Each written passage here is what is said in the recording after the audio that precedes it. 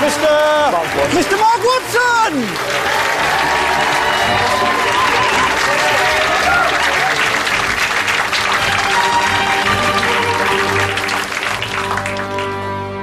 Welcome to We Need Answers, the quiz show where the questions come from you, the public, via a text answering service. I'm Mark Watson. I'm just a guy like anyone else, put my trousers on in the morning, and I'll be hosting this show. I'm nearly 30 years old. I'm an Aquarian, and I've had problems. To help me host this show are two fellow men of mine. First of all, manning the technology, it's Alex Horn. Yes, I'm a fellow man of yours. Yes. We're both we're just great men. 31 years old. I also wear trousers. So, I'm in charge of this sort of bank of technology, and I thought I'd use this one to explain where the show fits in what I call the world of TV. I've done a map, and I've divided the world of TV up into the constituent parts. Food, of course, sports, news, and entertainment in South America, because they're sort of, you know, all that. They love the parties, yeah. Entertainment can be divided into three sort of smaller countries. I think traditionally it's magic, dancing, quizzes. We're quizzes. Traditionally, two types of quizzes. Ones which don't use text, so that seems like sort of match of the day. Yeah, quiz, that famous quiz, match of the day. Our one is the sort of smaller category questions which do use text, and I've represented that with Cabalacta, a town in Ecuador with 420 people. So that's the sort of show. I've tried to demonstrate the. Thank you, Alex Horn. Who is our question master? Our question master is Mr. Tim Key. Hello, Tim.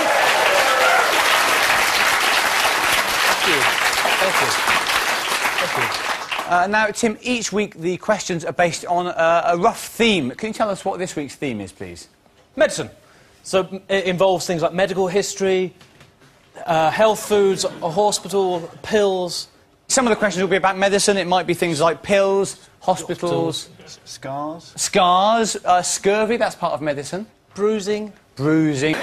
Now, we know what the theme is, but you might be thinking, well, you can have all the themes you want. Who are your contestants? Well, I'll answer that question by saying, let's meet the contestants. Let's meet the contestants. Let's meet the contestants. Both our guests today are popular, funny, bespectacled people who own dogs. The first one came to prominence in the TV series Late Lunch, then she did Light Lunch, then she went a bit quiet because they ran out of variations on that title. She's been a celebrity conductor, a Big Brother contestant, a supersizer, and a woman living in Cornwall. She's out of Mel and Sue. It's not Mel, it must be Sue. It is Sue Perkins!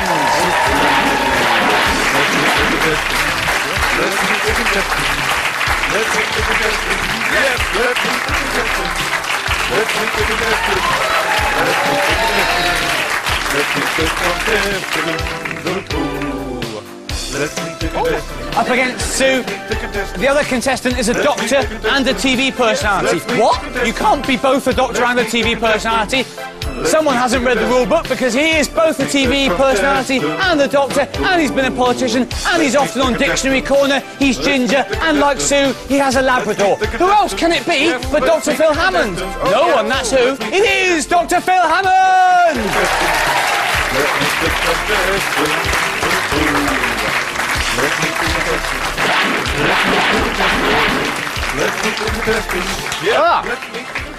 Hello. Hello, Phil. Hello, Sue. How are you doing? I'm impressed with this stool. Do you know, to do a proper poo or have a baby, your hips are supposed to be lower than your knees. It doesn't quite work. Yeah, you've got to be in the squatting I think we're hoping that we're sort of not banking on you pooing or having a baby during the show, Phil. That's not happened in the series so far. That would help ratings no end. Dr. Phil Hammond does a poo and has a baby.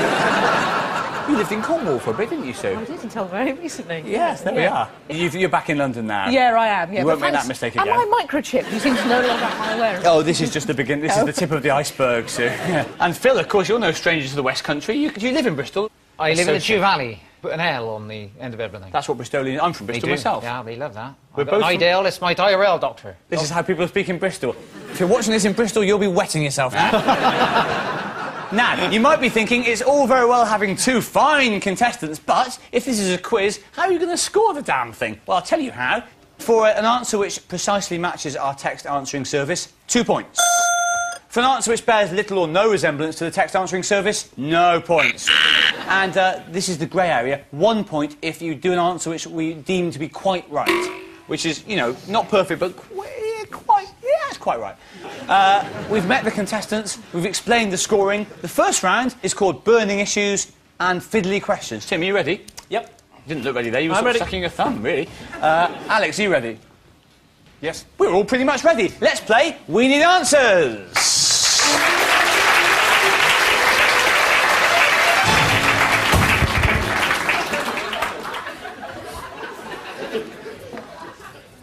Hello, Sue.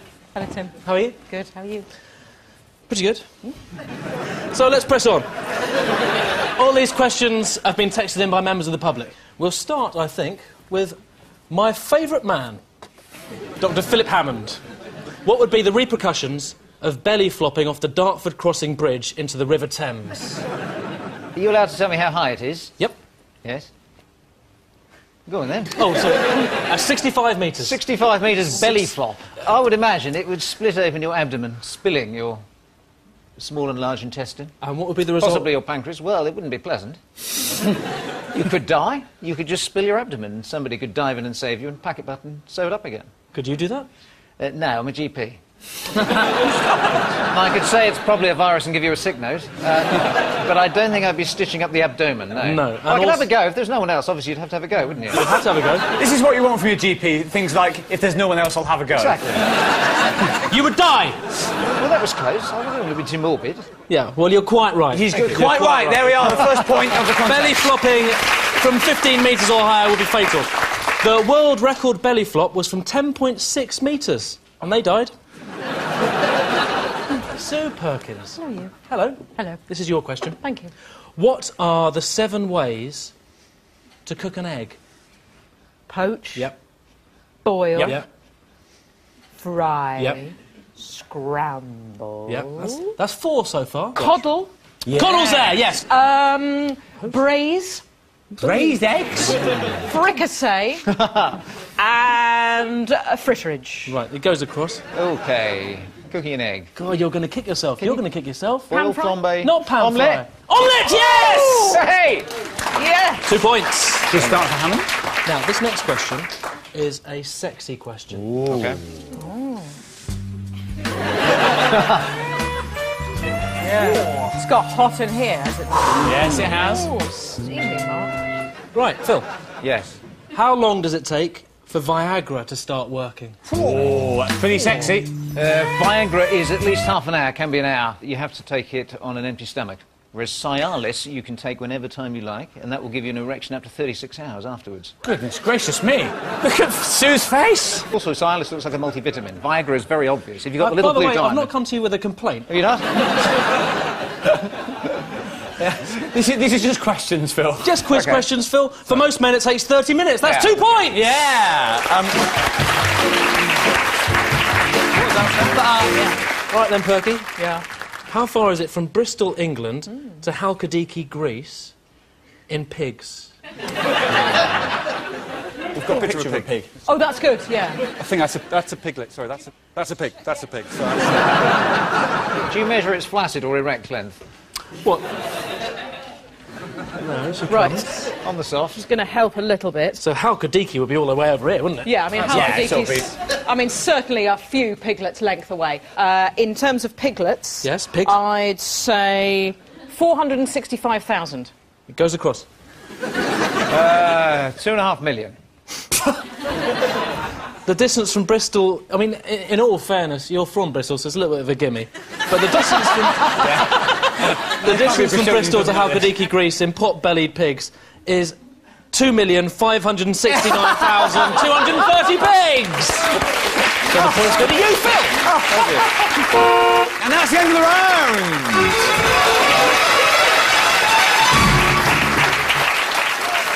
And at the end of that round, the score's nothing to Sue Perkins. But streaking ahead is the medically qualified Phil Hammond with 7 points.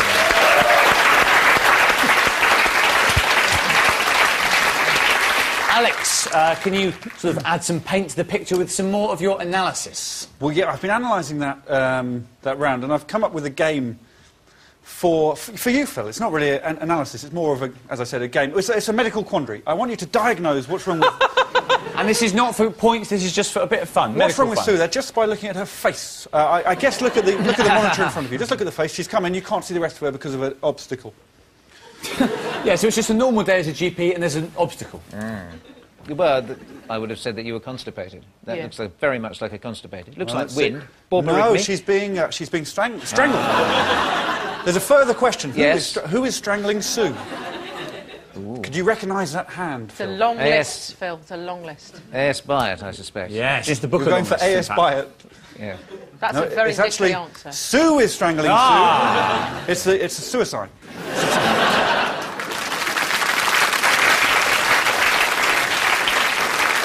Now, the next round is all about our two contestants, so let's find out a bit more about them. One thing that's noticeable that you've got in common, apart from the old specs, is that you've both got Labradors. Is that true? It is true. Well, it's not too often on We Need Answers that both contestants have Labradors. It would be a shame if we didn't have some sort of dog-off. I'd like you to start, Phil, so give us an impressive fact about Lottie. Lottie developed abscesses this year. It's not the first thing that people when boast they about. burst, we fill our entire cooking jug with pus. It exploded like the biggest zit you've ever seen, and we got a whole cooking pot full of brown pus. 1-0. He's got a point, but I'm not sure he's got the public vote with that. Sue, can you top that?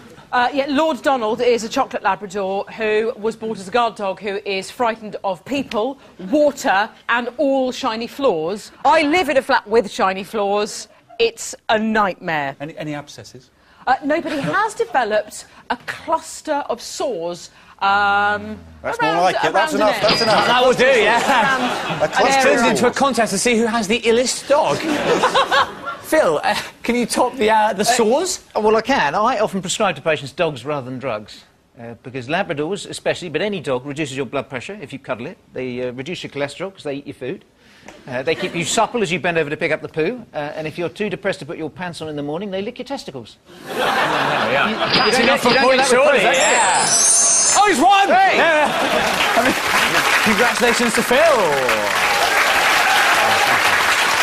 The next round is called You or Him / Her. So that dog-off will stand us in good stead, I think, because in this round all the questions have been sent to our text answering service on the subject of our contestants, Sue and Phil. So each player can choose to answer a question about themselves or, for double points, gamble on a question about their opponent. Let's play We Need Answers!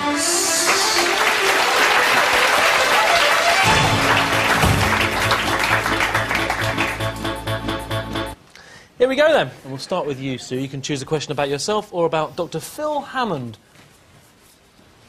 I'll play it safe and start with me first. When Sue Perkins does her televisions, Yeah. I think it means television shows, That's all right. about what people used to eat in the past, does she actually travel back in time or just dress up? After the appalling fiasco that was Brand/Ross, the BBC takes these things very, very seriously. Yes. And so when we say we are gastronomic time travellers, we do literally travel back in time. It goes across. I think it's a hollow sham. The worst kind of sham. It's somewhere in between. The BBC budget won't stretch to a time machine. No. But costumes, even her glasses, are authentic. Yes, that is true. Nobody wins the points. Dr. Phil. I'd like to find out some more about Susan, please. What are Sue Perkins' 20 favourite fruits in order?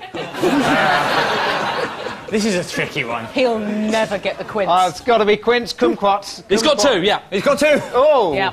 If he gets this, Lime. it's really... Oh, sorry, no, you haven't got any. 20. Mango. There's no mango. What are you talking about, mango?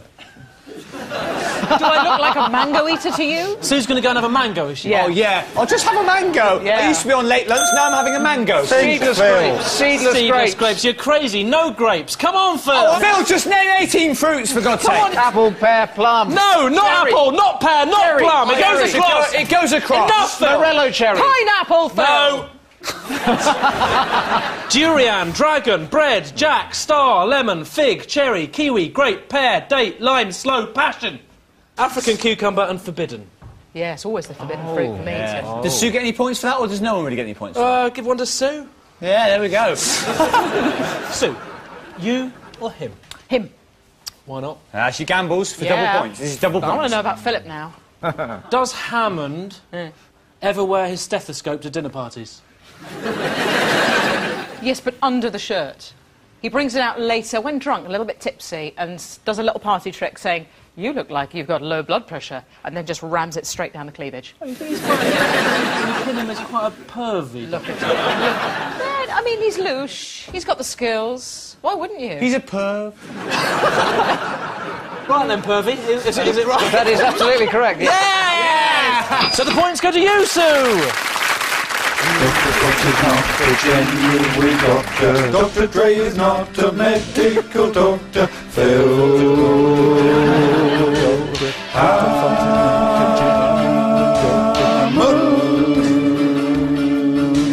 is not a medical doctor. My dad is a doctor too. Dr. Horn. Dr. Horn. Dr. Horn. He's a GP. Yeah, I thought. Back to the quiz. Dr. Phil. You know, this is called the magical rhombus, and there's no body cavity you can't reach by putting your stethoscope through there. Just make a little hole there. You don't have to undress people. You make a little You hole set a there? very long stethoscope, and you stick it in the magical rhombus, and you can stick your stethoscope anywhere. I don't think you're pouring cold water on this perv rumour. No. Now you know if a man undress approached them. you in an alleyway and asked to look at your magical rhombus. Dr. Phil. Can I have one about me, please? Yes, yes. When Phil Hammond does Countdown, does he use words from his own head, or does he have an earpiece and he's told lots of posh words by other celebrities? There's a very large man who won Countdown 25 years ago who sits up in the gantry and has an encyclopedic brain, and he shouts the answers down to you. If you're feeling brave, you can turn your earpiece off, but I can't spell, so every time I've done that, I've come out with an 8-letter word, and it's been wrong. And it's been hideously Is embarrassing. that the one I watched where you just said bum repeatedly? Well, it says here, like all celebs on Countdown, he has an earpiece and is given words by staff behind the scenes. However, he usually gets the best words himself. I think I'm going to give you 2 points. Yeah! Indeed. So, you or him? I think him. Good morning, I'm sick. If I can get the money together, should I go to a TV doctor? You should never go to a TV doctor. It's right! Yes! Don't pay to see a Never! TV doctor. It's free! That's what the National Health Service The is for! NHS provides free health care, so just pop along to your local surgery for At any treatment. time! You don't need to pay money to him. That's the end of the round!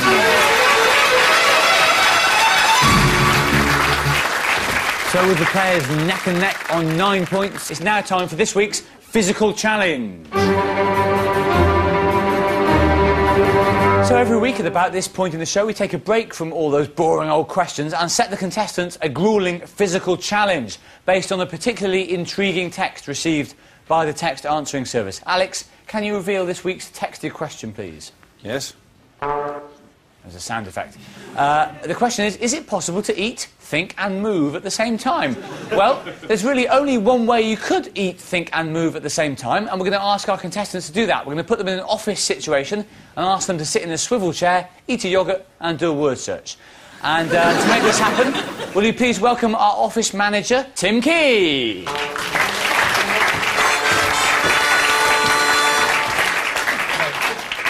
How's your business, Tim? Has it been hit hard by the recession? Well, I was just about to say the recession is absolutely dreadful. It is absolutely bleeding me dry. There we go.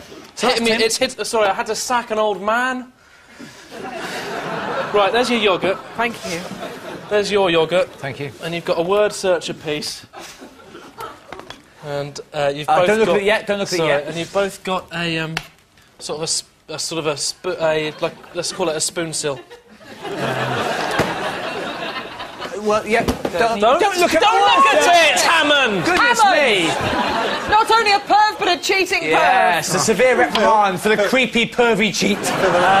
Players, you will have to solve as much of the word search as you can while eating as much of your yoghurt as you can using your spoonsill, which is a sort of hybrid spoon and pencil. But the twist is, your office manager, Tim, will be spinning you round on your rotating chairs for the whole minute. You'll have an awful minute.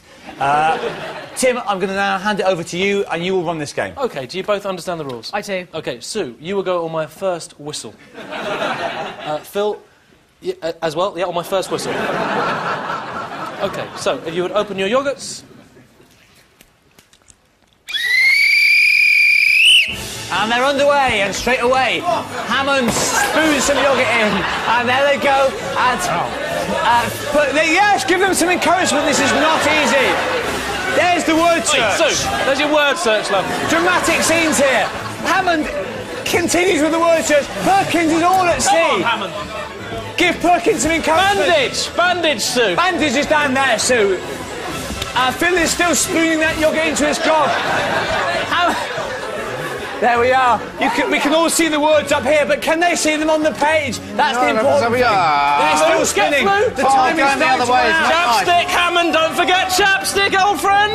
Yabs. Round he goes. We can see some of these words on the screen. Vitamins. Perkins Vitamins. is audibly ill. 10 seconds. Give them all the encouragement you can. It's nearly over.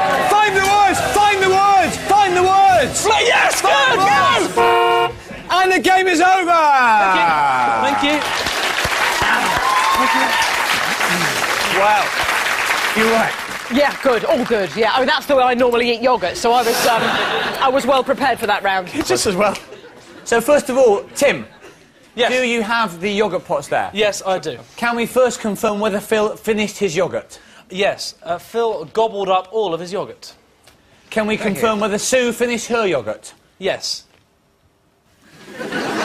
So it's a dead heat, which means it comes down to the word searches now. First of all, we'll do Sue's word search. So Sue has found the word Vicks. Is it there? Well, it said... Yeah! If you look about 6 rows up, Sue has correctly found the word yes, which is sort of a hollow triumph, really, because it is a word. We all know the word. But the problem with that is it's not in the word search, so it's sort of... I think we give maybe half a point for at least noticing a word. So only one real word there for Sue. Let's see if Phil can beat that. Phil, first of all, has rummaged around the basement of the word search and found the word bandage. There it is. He was helped by Key saying, there's bandage, and pointing at it on the screen, but nonetheless, it still counts. Phil has also got Zantac. There we are. What is Zantac, Phil? It's ranitidine. Stops you having stomach ulcers. It's ranitidine. That clears that up. He's also managed to get Bayer or Bayer. And he's also... again, found a word which is not in the word search but is a word. He's found about halfway up the word soar, S-O-A-R. There we are. And so the contestants have each managed to eat their yoghurt, but whereas Sue has only found 1 medical term, Phil has found 3 medical terms in the word search. So Phil wins the physical challenge, which takes him up to 11 points, just behind him on 9 points. Sue Perkins! And we now come on to our final round, the quick-fire meltdown round. Now, this is a buzzer round, so we're going to just need to hold up and test our buzzers, starting with you, Phil. Phil Hammond. Yeah, that works. And can we try your buzzer, Sue? Super, Kins. Quiz will be over when Sue and Phil's heads clash on the screen. So, all to play for. For the final time, let's play We Need Answers.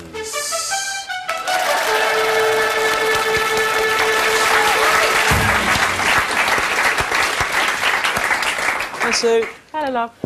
Hello, Dr. Hammond. Hello there, how you doing? Yeah, not bad. Excellent. And you? Very well, thank you. This is a quick fire round. Yes, let's go then. Do sperm have nipples? Super, Don't be Kins. ridiculous. It's right! They don't have nipples! A sperm has a head, a midpiece and a tail. What does placenta taste like? Super, Kins. A little bit like chicken. It goes over. Turkey rissoles. Liver and steak. How does the possum avoid attack? Super, Kins. It does a particular ninja martial art move. This goes across. It crawls up into its own pouch. It disappears. It can't help sounding pervy. No, it plays dead. Who was the first person in Friends to say the word dust? Super, Kins. Joey. Yes. Yeah. Amazing. What is the average age of people on Twitter? Super, Kins. 4. It goes over. 5. Well, it's closer, yeah. It's 31. Do we have more than 2 nipples when in Mummy's stomach? Yeah. Phil Hammond. Yes, we have a milk line. Perv. It goes all the way down that side and all the way down that side. Mega perv. It goes across. So... we don't, we just have 2. It's right, yes, Yeah, you just have 2. Just have 2. OK. That's the end of the round. OK. And the end of the quiz. So, after that final round, we're ready to announce the winner and the loser. In reverse order, he's been really funny. He's a ginger-haired dog owner. I don't want to spoil it. Have I spoiled it, the suspense? It is Phil Hammond with 11 points. And we should say at this point that he's not a pervert, unless pervert means really well-informed guy. Because Phil has really educated us well, but it wasn't enough to win the contest, and he will be presented by Tim with the clogs of defeat and asked to make as clumpy an exit as possible. So, Phil. On go the clogs of defeat. Ladies and gentlemen. Breaks my heart, Phil. More clumping, please, Phil. Even more than that. And that was Dr. Phil Hammond with 11 points. Which means that tonight's winner with an impressive haul of 21 points is, of course, Sue Perkins!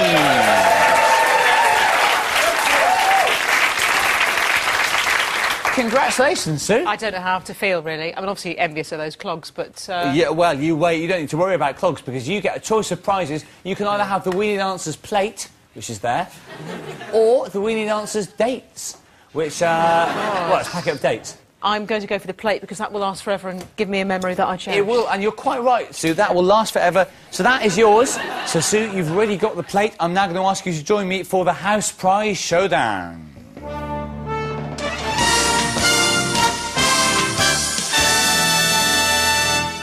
Welcome to the House Prize step. How are you doing, Sue? Pretty good, pretty lofty. A bit nervous?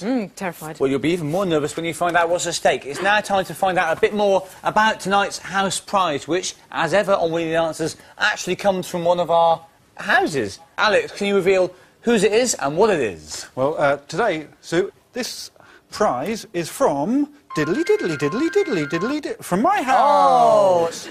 And the possession I'm donating to you if you win. It's a pair of onion goggles. They're called onion goggles, and if you chop onions wearing them, you do not weep. Tim gave these ones to me for my birthday this year. They were £18. I would have preferred the money. There we are. Can we have the House Prize Showdown question, please? Yes, we can. How are you on jousting? Oh, brilliant, thank God, yeah. Okay, yes, it's a jousting question. You played right to my strengths here. Your luck is in. Yeah. Ali, can we have some atmospheric music, please? That's quite atmospheric. Oh, have I made the right choice? We're filming Quasimodo, yeah. Oh, I'm not sure about this woman. Tension. Settle in. During a joust, how many points do you receive for knocking your opponent from their horse? And this is multiple choice? It is multiple choice. Is it 1, 2, or 3 points, or 4, 5, or 6, or 7, or 8, or 9 points, or 10? Or is it 11 points or 12 points? Or is it 13 points, or is it Ronald Reagan and the question's wrong? So multiple choice there, quite a lot of options. Yeah, Sue. a lot to think about there. It's 5. Tim, can you reveal whether she's got it right? I hate to say it's one of those ones. I hate to say it, but you're wrong. Oh. No! It was 3 points. It was 3 points, which means that Sue does not win anything. But she is still tonight's Weenie Dancers winner. Congratulations to Sue. She still gets the plate. Thanks and commiserations to our other contestant, Dr. Phil Hammond. You've been watching Weenie Dancers with me, Mark Watson, Tim Key, Alex Horn. See you next time. Goodbye.